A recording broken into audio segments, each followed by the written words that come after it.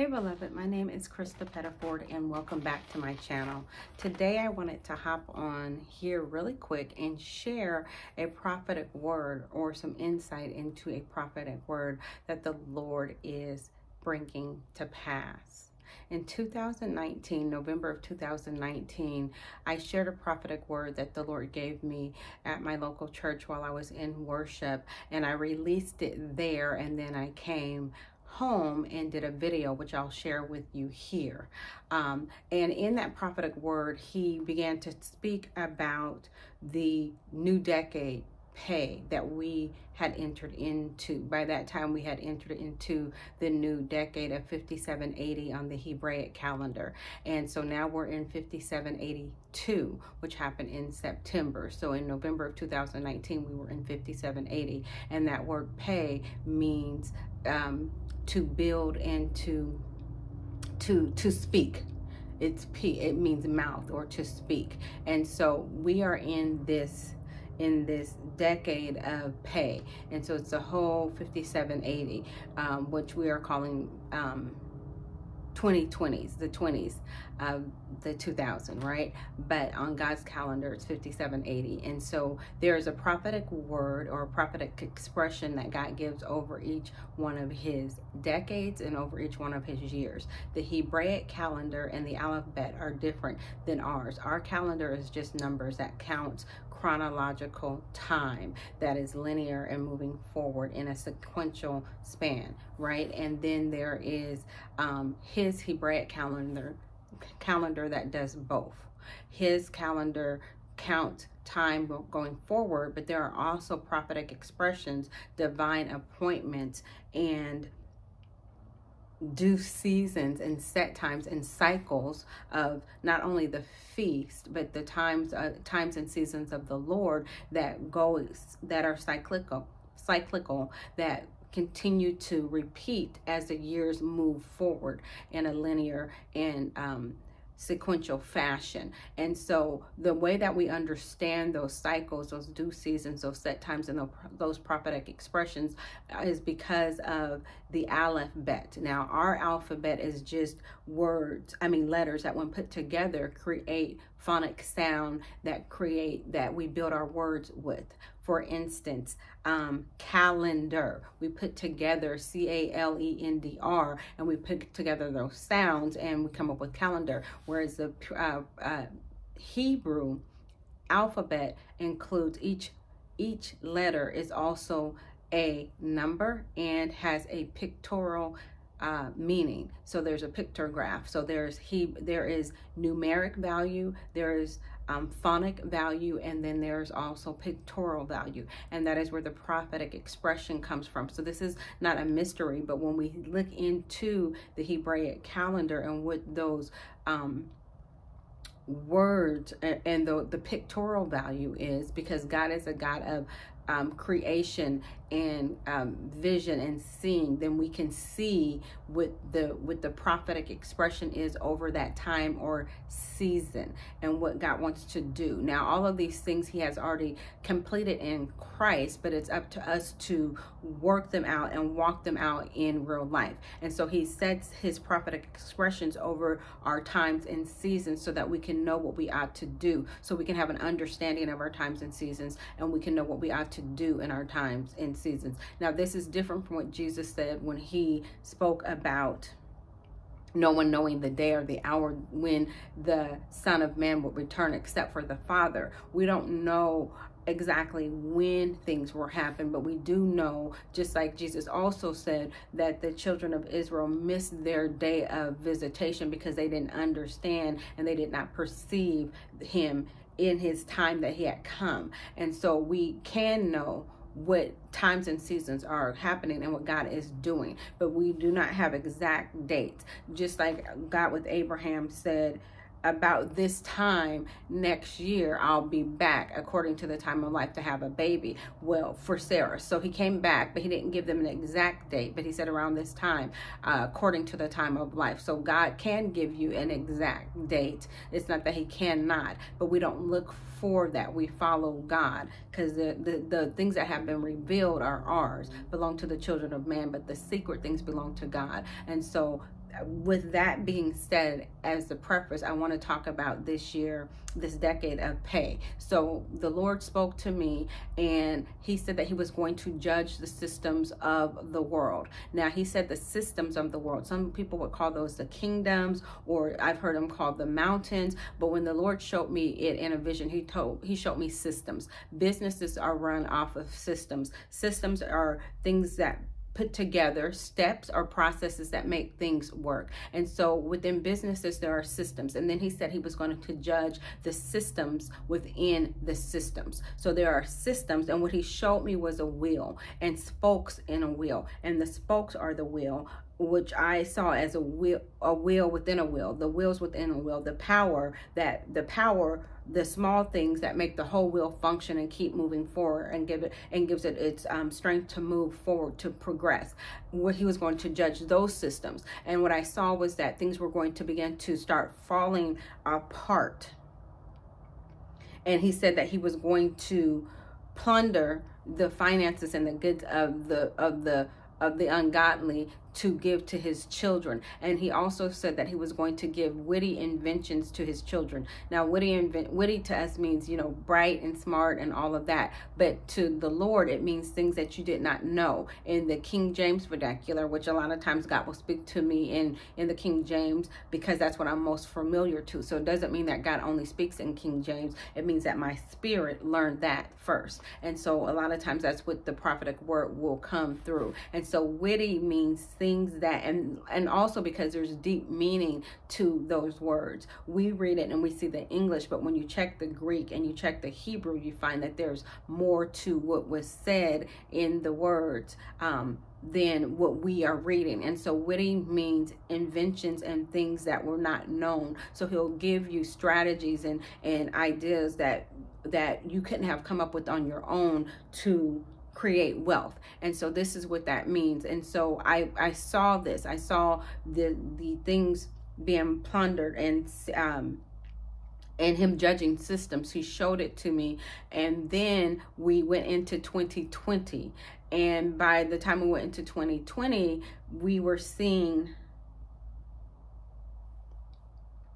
everything gets shut down. We were seeing, it looked like the opposite of what God said, because people were losing their jobs. People were losing things. The price of housing had gone up, and it's still up. I'm in California, Southern California to be exact. So it is crazy out here in these real estate streets. But the Lord had saved me, because I had just sold my house at the beginning of 2020, or was it the end of 2019? I can't remember. But anyway, and I was able to, because I wanted to downsize and find a condo for a good price. So the Lord blessed me, but he led me to this place.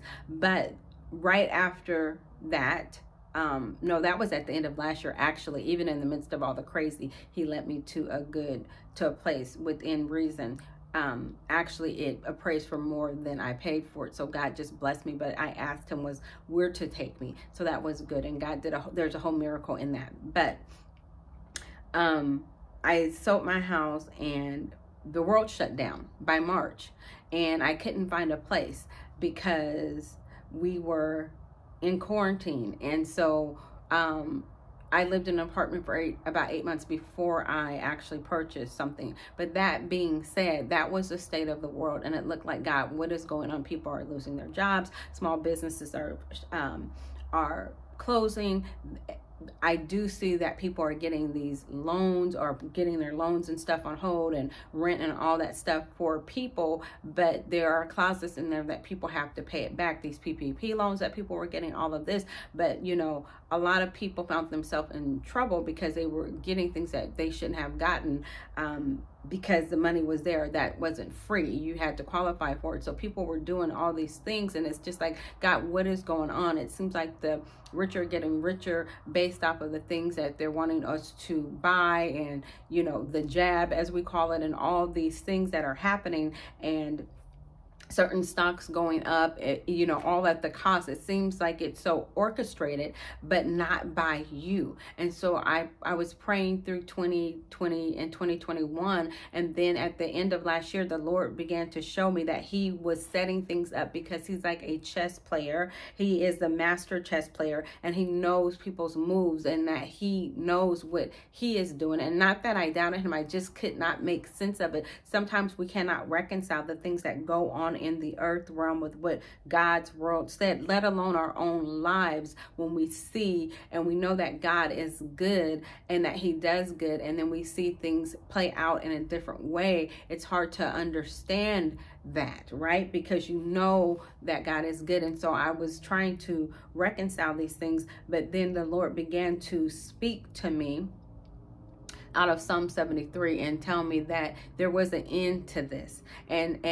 I said, okay, Lord. And so I'm here to report to you that as the Lord began to show me that he understood that he was setting things up to be judged. And so there's a lot still going on, and this doesn't solve all the problems of the world, but it does let us know that in this decade of pay, and in this year of the house, or building up or tearing down with our mouth, that is the two, or the bet, B-E-T, which means house or build or tear up. So God is reestablishing things, and he tells Jeremiah that he put his word in his mouth to build up and to tear down, to root up and to establish. And so what are we seeing? What is God doing? It's interesting, because in the news I watched that there's starting to be debt cancellation. That's what he showed me. I actually saw the financial systems in particular, and I saw that he was going to unravel the financial systems. And so I saw that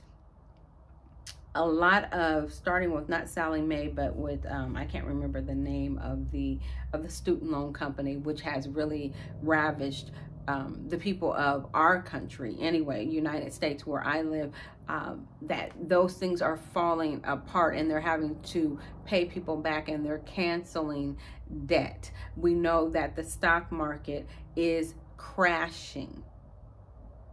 And of course it'll come back, but the crash and the drop is bigger than anything, unlike anything that they've ever seen. They don't have something to compare it to at this point, as I was watching on last week. But the Lord told me to just take my money out of stocks and to just let it sit, not to put it any place, but just let what I had just sit there, but to take it out, except for 2 stocks. And so that's what I've done, and I watched it just keep plummeting and plummeting. And listen, I don't have any money to lose, let me tell you. So I thank the Lord, and it had already started dropping before he spoke, or before I asked him what to do, and that's what he directed me to do. And so I'm just thankful for that. But I believe that God is right on target. And so that's why I made this video, that when he spoke that word and things started to go opposite, it's like, oh God, this is opposite day. I don't know if anybody ever watched SpongeBob, but my kids loved SpongeBob when they were growing up. They're all adults now, but there was opposite day. And so we would say that, and it just felt like opposite day, right? It felt like, God, you're saying one thing, and it looks like the rich is robbing the poor. It doesn't look like things are going now. But he said the wealth of the wicked is laid up for the just, and he gave this prophetic word. And at first I thought it was something that was going to happen in that year, but then I came to know that it was going to happen over this decade. So be looking for witty inventions, be looking for the Lord to speak to you to do something, and step out on faith and do it. And maybe it's even something, a desire of your heart. If the Lord allows you to, and he doesn't course correct you, then go ahead and step out. And if it's not something that you should do, then he'll let you know that you're not supposed to do that. You don't know until you try. But there will also be things that the Lord speaks directly to you. But this is not a day or an hour to have fear, but to walk by faith and step into the new thing. And so I would encourage you, if the Lord is telling you to do something new, it doesn't mean quit your day job if God hasn't called you to do that, but it means begin to ask him for those things that he's going to call you to do. And again, new things, or at least new to you, because there are things that people have have not thought of, that God haven't released. The Bible says there's nothing new under the sun, but it is new sometimes to our generation. Or you know how somebody creates something or solves a problem. Those are things that create wealth in the marketplace, that sell in the marketplace. God, when he gives you a witty invention, it will be something that helps solve a problem of some sort, big or small, that he's given you to do. I believe that there is a story about the lady who made, I think it's like a lotion or something, honey bee something, I can't remember, but she was a Christian and she was having her own problem. And if you're solving a problem for yourself or a loved one and it works, it's a formula or an invention of some sort, then God might be calling you to solve that problem for others, especially if you have people asking you to recreate what you've already done, whether it's something that feeds their soul like food or heals an ailment or whatever. But I believe that God is going to be doing that, or just solves a problem. Maybe there is a course or something that you can teach, I don't know, but be listening to God for what he wants you to do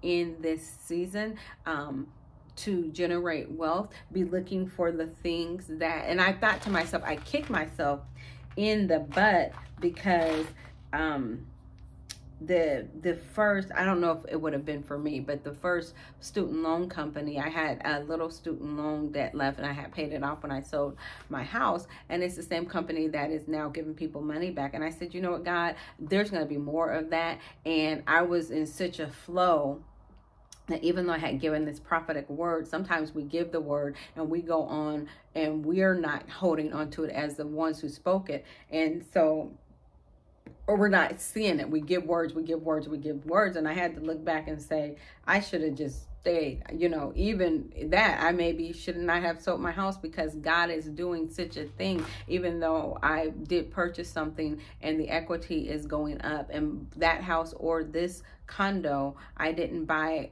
over the price, so I would still be good either way, but that property was worth more. And so it's like the prophetic word came and comes to us, and then we keep doing what we've been doing, or living by our own reasoning or the reason of the hour. And God is saying, stop, pause, and let that go, and begin to tap into the prophetic expression, the prophetic wisdom, the prophetic grace, and the word that I have spoken over this season, the times and seasons that you are in, so that you can get the plunder, that you can get the booty, so to speak. And by that I mean the goods. That's another King James word for the spoils and the goods, and what God has for you. And this is also a time of rest, reconciliation, and restoration. And so God wants to restore things. He wants to bring you into a place of rest, and he's going to do that by putting you in a new rhythm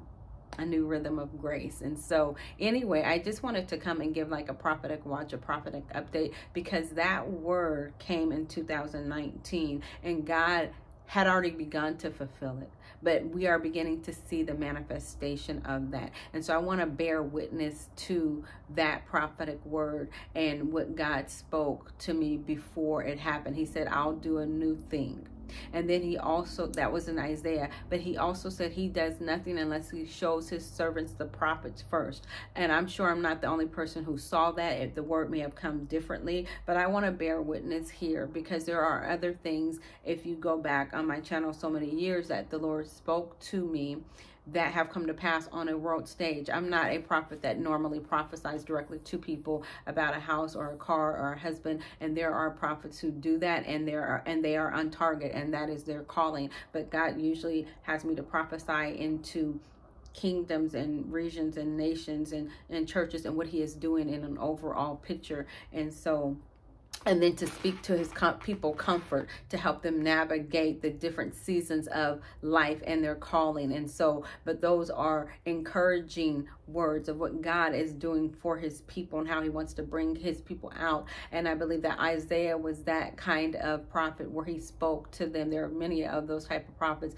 And then there's the prophet Jeremiah, who had to tear down and build up. And the Lord said, what do you see? And he said, I see an almond tree. And the Lord said, you have seen well. And I'm just quoting some of that. And so I do that. That has been my prophetic anointing and calling over the years, is to not just generally, but to speak in a broad manner, broad vision, as a seer, one who sees things happening. And then prophetic words of knowledge and words of wisdom is also something that the Lord gives me for people when I'm praying or laying hands. But most of the prophecy is things of this nature. So I just wanted to come and bear witness to that and say, be encouraged whether you heard that prophecy or not. It was the first, it was the returning word. It was a, what is it called, on my YouTube channel, where you could see the video that I had up.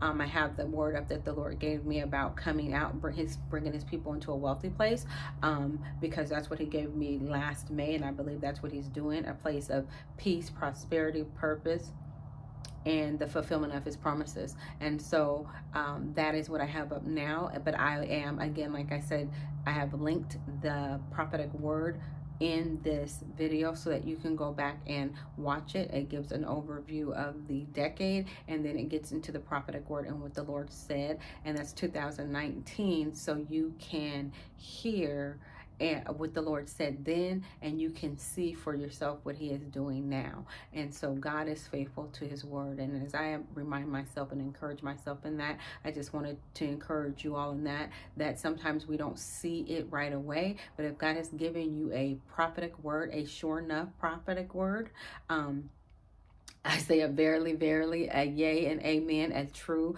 from the Spirit of God, then it's going to come to pass. There are conditional prophetic words, especially relating to personal lives, or even nations and kingdoms, really. Sometimes he will prophesy that there will be war, just like he did with Jeremiah. But if somebody repents, he will stop the evil that was going to happen. And if somebody is doing good and they turn and do evil, then he will stop the good that he was doing. So those are prophetic words with conditions. It is a warning word that says, hey, this is what God is going to allow to happen. This is stirring up, but you have a chance. It's just like when somebody has a dream or a vision, and I tell my children when they tell me they had a dream, that, okay, that's a dream that the Lord wants you to pray into. He's showing you that so you can pray against it. So you can see what, sometimes he's showing you something that's going to come either way. So he's preparing you, but then there's other times that he's showing you something that, so you can come against it, because it's weighing in the balance. So that's kind of how prophecy works as well. I hope this bless you. Happy Sunday. Happy February. I have not released the prophetic word for February yet, although I think I have. The Lord has been saying a few things, but it was important to me to go back and get this word out, because I gave it, but it wasn't as clear as it should have been at the beginning of January, because I was tired when I gave it, and I had a few people inbox me and was like, hey, where did it go? And it's like, I wanted to put it out in a more precise way, and it's still long. So I hope that you enjoyed this, and I hope that it has encouraged you in your calling, and that you will continue to pray that God's will be done in the earth, and that he covers his people, including you and me. God bless you.